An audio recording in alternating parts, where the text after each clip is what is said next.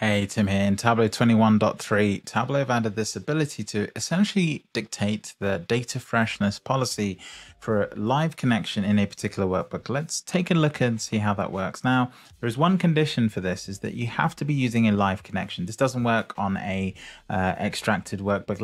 Let me just show you this. You can see here, this doesn't have a live connection to a data source. If you go to data sources here, you can see that these are just two extracts embedded inside of the workbook.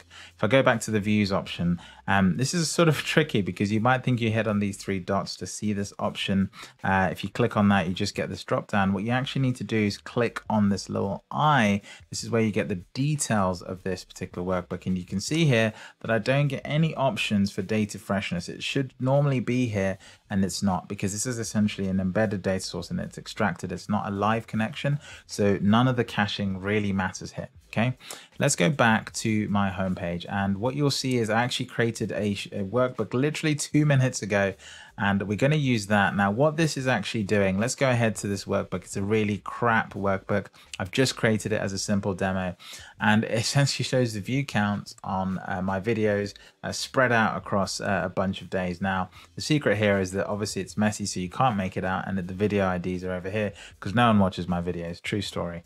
But nonetheless, if we go back out to the workbook up here, you'll see that this actually is using a data source. It's a live connection, and it's connecting to Snowflake, and it's using a table in my Snowflake instance to do this. So this is a live connection. This should work. So if I go over to the top here and hit the eye icon, you'll see that essentially I now get this data freshness policy area, and it's actually set to the site default because I haven't dictated one. It's got the site default of 12 hours. So essentially Tableau is going to make sure the data is as fresh as it possibly can be over the last 12 hours essentially. And it's sort of hard to explain caching in Tableau Server and online because so many different points where caching can happen. Caching can happen in Tableau. Caching can happen in the database. So even though this says 12 hours, the database might be doing something completely different. So it's really hard to diagnose caching sometimes. But what this does do is it gives a level of certainty about what Tableau is trying to do, which has always been sort of difficult with different points of caching inside of Tableau itself. So you can see here that I've got the site default of 12 hours.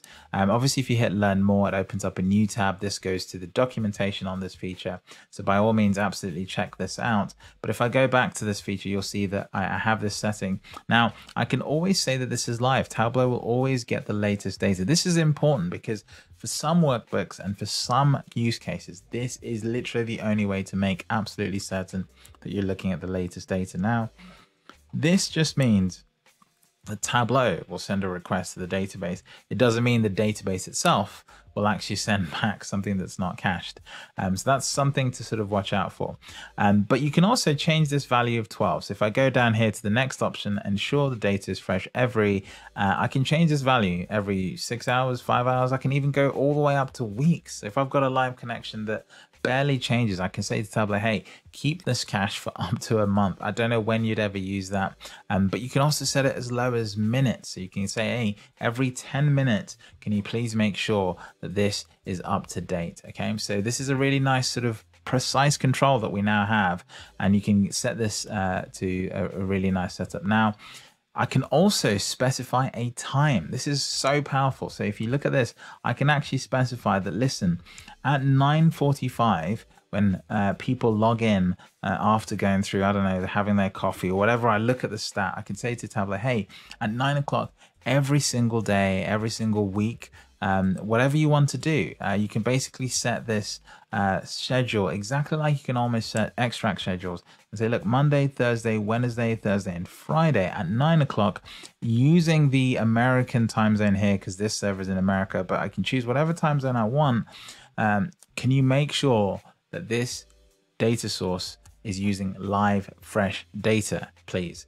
And that will make sure that it's always pulling that in from that time onwards. So if it gets to 8:59, it won't, and then at 9 o'clock, boom, every request at that point onwards will be fresh, and so the caching will start to pick up there. And so this is a nice way to sort of make this work. Now, the frustrating thing about this setting is that you can't set multiple points in the day. So what you have to do if you want to do this is really go back to this option here and say, look, every 3 hours, And then generally this should catch sort of most of the requirements that you want. I would like to be able to just type in this space. It doesn't seem to be working. It's just a sort of up and down toggle at the moment, but that's pretty much it. That's sort of the feature in a nutshell. You can use this to really set how fresh your data is going to be across the whole entire Tableau product. So that's really cool to see, and that's really cool to have. Yeah, if you enjoyed this video, thanks for watching. Be sure to check out all the other videos on tableuxtim.com where I go through all these features for this release and the past release as well. And we cover lots of other great content as well. So be sure to check that out.